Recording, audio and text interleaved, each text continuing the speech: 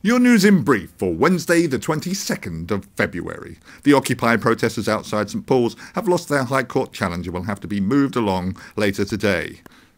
In an unrelated story, London's homeless figures are set to rise by a similar amount as they dropped in October of last year. Most of the new homeless were found living in tents outside St Paul's Cathedral.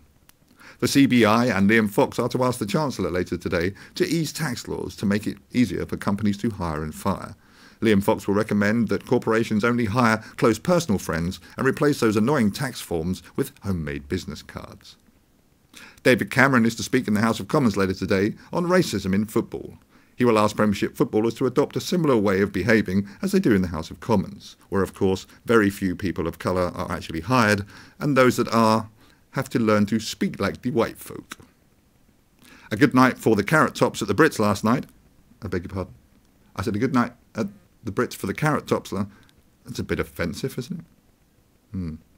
Good night for the Gingers. Better.